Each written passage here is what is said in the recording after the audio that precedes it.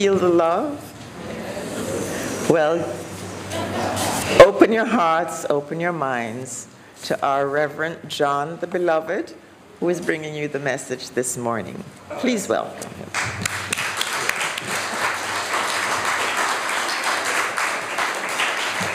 So are you ready to feel the love? I'm not convinced. Let's say I'm ready to be the love. I'm ready to be the love. Oh, wow. Give it to me again. I'm ready to be the love. Now open yourself like this and just say, I am ready to be the love. Sitya, take it. I'm ready to be the love. Sitya, take it. Good morning, family. I think I better resort to the proper English. And a joy to add my own words of welcome to my absolutely open heart to all of you within the sound of my voice, both here at the beautiful Temple of Light Center for Spiritual Living, and to those who join us on the World Wide Web. And special welcome to our visitors. So happy to have you. Well, February is Love Month, and we just said, we're ready. And I've titled my encouragement this morning, Conscious Partnering. I've been thinking about this business of partnering a lot. We're doing a class on Thursday mornings on practical mysticism, and one of the things we're doing is trying to deepen our connection with the divine, with that special, very special essence within us that is the purity and the beauty of God's absolutely wonderful and amazing love. And so I think partnering with the divine, partnering with God. And then how does that affect our partnering with other human beings as well? Not just in love partnerships, but just generally in our lives and in our affairs. But as you know, men and women have, I think, slightly different takes on partnering, I believe. And a friend sent me a joke which makes the point better, I think, than I can make it, about how some of we men, and I'm talking particularly about Jamaican men, but it may apply across the board, how we think about partnering. You want to hear it? I thought you would. So there's this devoted wife whose husband has been slipping in and out of a coma for weeks, and all this time she sat dutifully by his bedside. When he finally came to, he motioned her to come closer. He said, come dear, come closer. And as she sat on the bedside, he said, you know, honey, you've been with me through all the bad times. When we went bankrupt and lost my business, you stood by my side. When we got shot, you did there by my side. When we lost the house, you was there. When my car crashed and we broke up, you was there.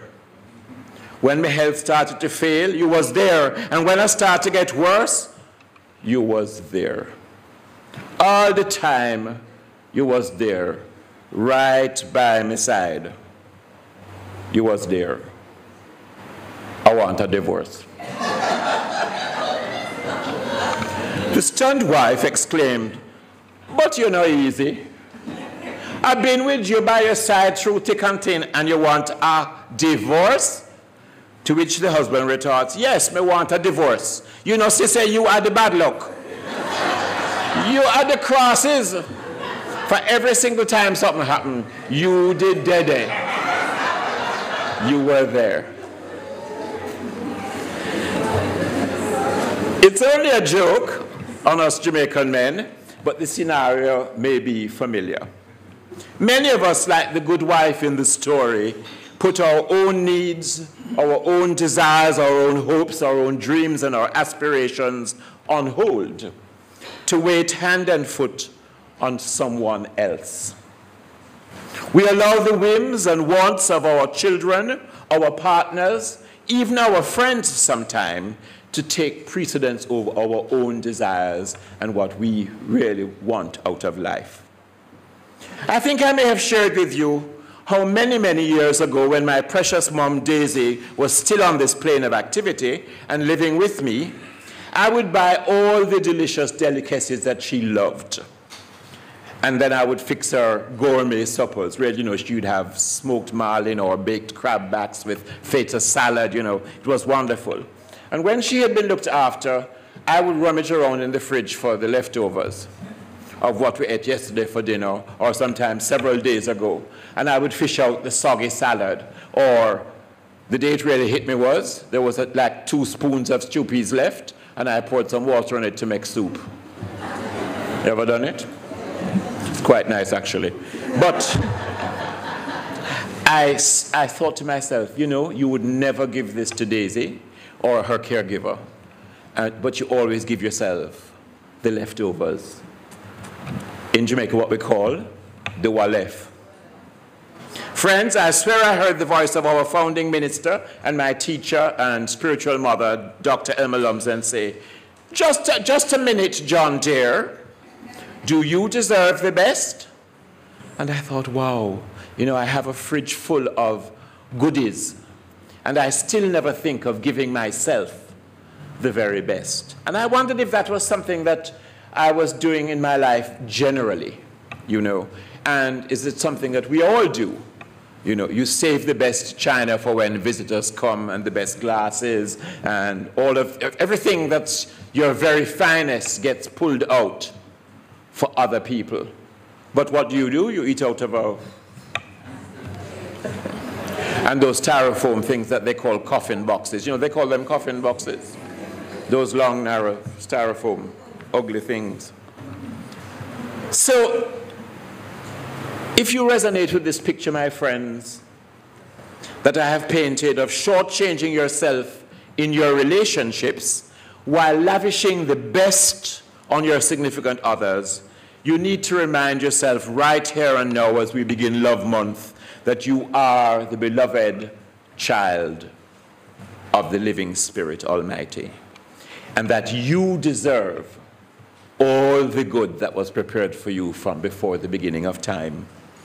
And when it says the table of life is spread before you, it's a buffet, and you don't need to sit down and say, why is everybody else getting up and helping themselves to the wonderful things while I'm sitting here saying, I only have crumbs. Get up and help yourself. Leftovers are the perfect metaphor for the way many of us live our lives. We often serve ourselves leftovers of our own time while lavishing the gourmet time on others. And my example is the way shower, the beautiful Jesus, who always took time apart. If you've noticed in the Bible, there are many places where it says he took time to go off by himself. In Matthew 14:23 we read, and I quote, "And when he had sent the multitudes away, he went up into a mountain apart to pray. And when the evening was come, he was there alone." End of that scripture. When last have you been, or have you taken the time to be alone with yourself, with your God, with your thoughts? Just being with that inner presence and power that is so close to you that it's nearer than your very neck vein. You see, friends, we need quality time for ourselves. 19th century American philosopher Ralph Waldo Emerson said, and I quote, "Guard well your spare moments. They are like uncut diamonds. Discard them and their value will never be known. Improve them and they will become the brightest gems in a useful life." Spare moments, bright gems in a useful life. If you use them not just for watching television and the latest brouhaha and bad news, but spending time in the sanctuary of your heart, quietly, listening for the still small voice that unerringly directs your footsteps upon the perfect path because you are its beloved. Which brings me to your assignment. Visitors, I'm happy to tell you that whenever I speak, I give my audience an assignment. Am I right, church? Yes, yes. And if I forget, they remind me. Good students. So, your assignment, should you decide to undertake it, is in two parts. First of all, this week, I want you to schedule some gourmet time for yourself. That's time to be with yourself, time to pamper yourself, and time to build a conscious partnership with God, with the God of your own understanding. Maybe you could spend that time really just contemplating, what is this God presence to me? How does it feel? How does it show up in my life and in my relationships and in the way I operate in life? What is the God truly of my understanding? Who or what is this presence and power that we talk about week after week, that we pray to and of sometimes? What is this thing at the center of my soul, which is more than I am, and which is the power in the universe which I can use, and even more importantly, which can use me? And so this week, your assignment is to spend time by yourself, building this conscious partnership with the divine. Mary Manning Morrissey, in her book No Less Than Greatness,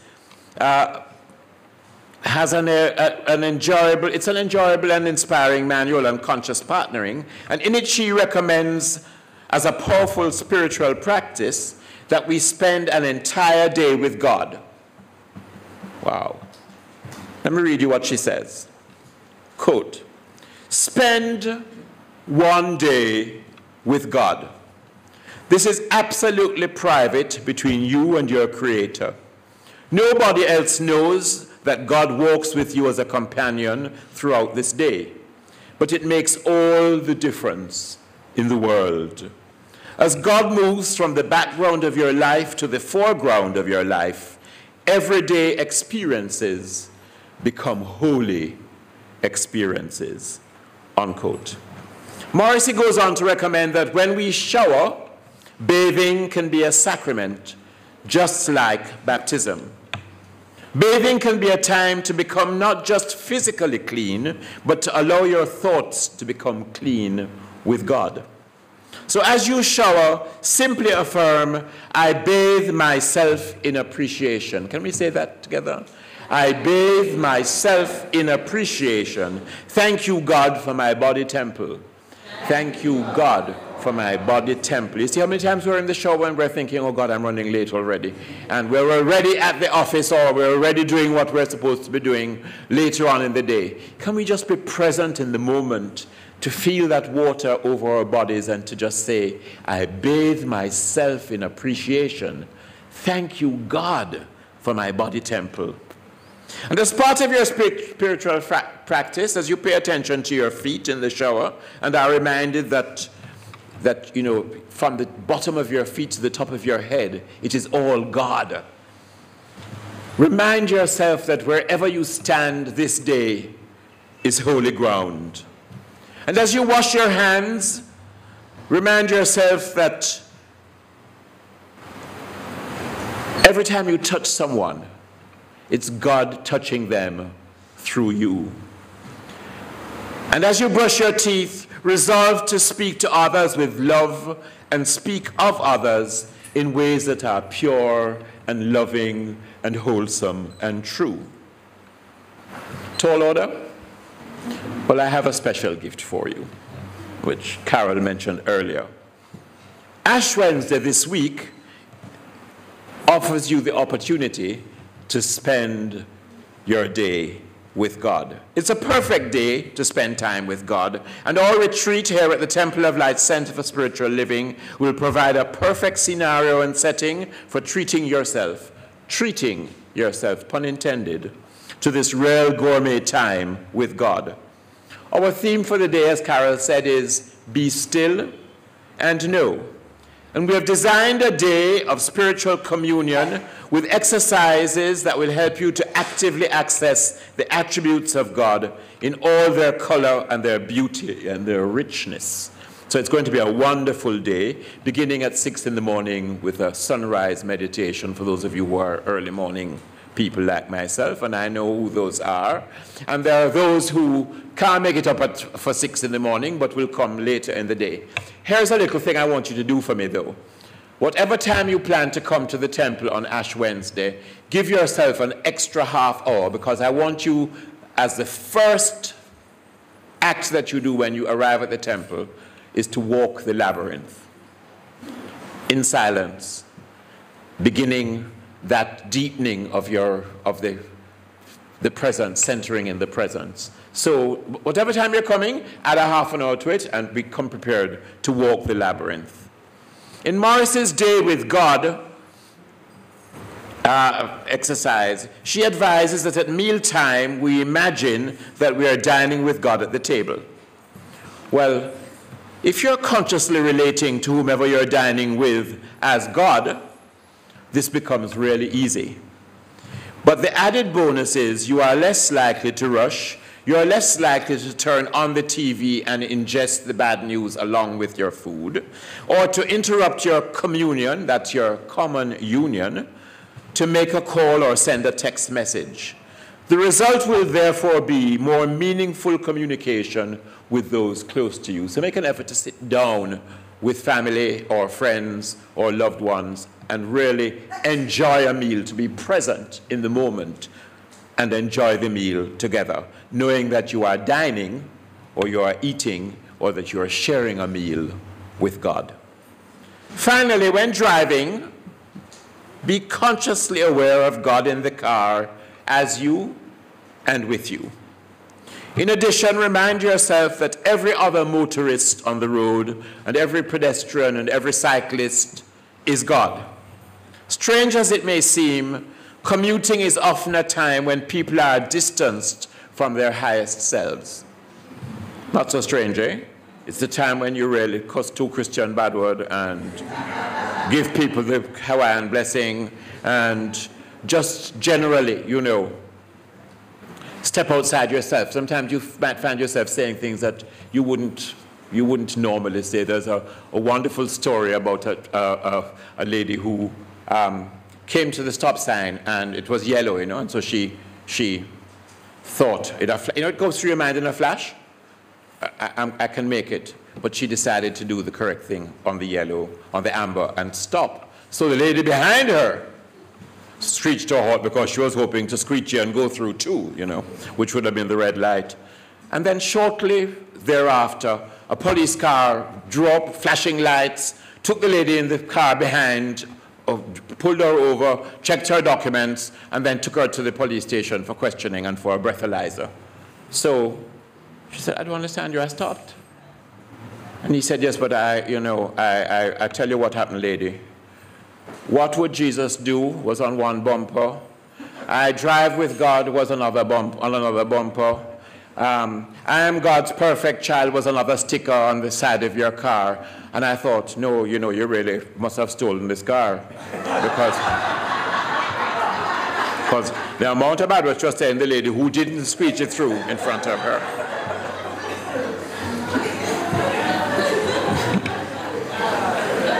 In his book, The 7 Habits of Highly Effective People, author Stephen Covey tells a story of a young man, a strong young man, who decided to try his hand as a woodcutter. And so he applied to a timber merchant, and of course he got the job. Big strapping youth, you know. His boss gave him an axe and showed him the area where he was to work. On the first day, the young woodcutter brought 18 trees. Wow, congratulations, the boss said. Keep this up and you'll go a far way. And very motivated by the boss's words, the woodcutter tried harder the next day, but he could only bring 15 trees. The third day he tried even harder, but he could only bring 10 trees. And day after day, he was bringing less and less trees. I must be losing my strength, he thought.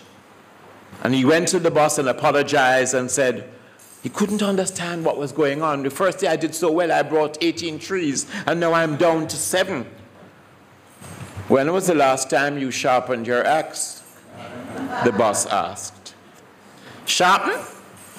I had no time to sharpen my axe. I have been too busy trying to cut trees, the young woodcutter said.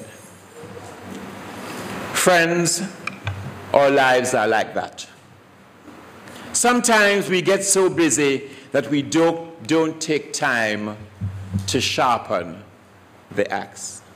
As Kobe writes, and I quote, in today's world, it seems that everyone is busier than ever, but less happy than ever. Why is that? Could it be that we have forgotten how to stay sharp? There's nothing wrong, my friends, with activity and hard work, but we should not get so busy that we neglect the truly important things in life, like taking time to get close to our Creator, giving more time to family, taking time for reading and recreation, and silent listening within, and of course, prayer. We all need time to relax, to think and meditate, to learn and to grow. If we don't take the time to sharpen the axe, we'll certainly become dull and lose our effectiveness. In our Thursday morning class, as I mentioned to you, Practical Mysticism, we've been working on practicing the presence by pausing frequently during our day to affirm, I am centered in God and God is centered in me. It's a good affirmation for sharpening your axe. I am centered in God and God is centered in me. Can we say that together? I am centered in God and God is centered in me. Put your hand on your heart and say it in a half voice. I am centered in God, and God is centered in me. Say it in a whisper. I am centered in God. God is centered in me. And now say it in your heart silently.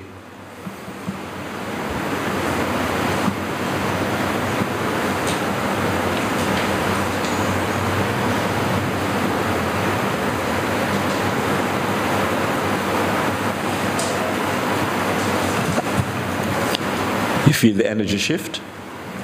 Did you take it down? Yes. Friends, this teaching known as the science of mind equips us with the tools we need to live happy, healthy, and fulfilling lives. The tools to sharpen our axe. You can build a conscious partnership with God in every area of your life, and when you do, I assure you that both your intimate as well as your casual relationships will glorify God. Let us say, my intimate and my casual relationships all glorify God. Can we say that? My intimate and my casual relationships all glorify God. So ask yourself, am I treating myself with the same love and consideration I give to others? Am I allocating to myself the leftovers of my own precious self, the leftovers of my own precious time? Indeed, am I giving myself the leftovers of my precious God-given life? And if your answer is yes, make the commitment today in every domain of your life to throw out the leftovers and bring on the gourmet goodies which you so richly deserve as a member of the royal household of God. Throw out the leftover salad, whether it be soggy lettuce or wilted, outworn ideas. Pour the old soup off, I'm not good enough, I should have, I would have, I could have. Throw it down the garbage disposal, and as you do, affirm out aloud, I deserve the best because I am the best. Can we say that? I deserve the best because I am the best. I am in conscious partnership with God. Together, I am in conscious partnership with God. So let us turn to our neighbor and say, you deserve the best because you are the best. You are in conscious partnership with God. Namaste. You deserve the best because you are the best. You are in conscious partnership with God.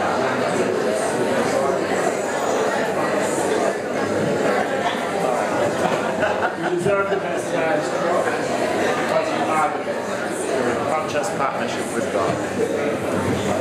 I said, say to your neighbor, not the whole church. My friends, you deserve the best because, trust me, you are the best. And I honor and revere and love it that you are in conscious partnership with God. God loves you and so do I. Namaste.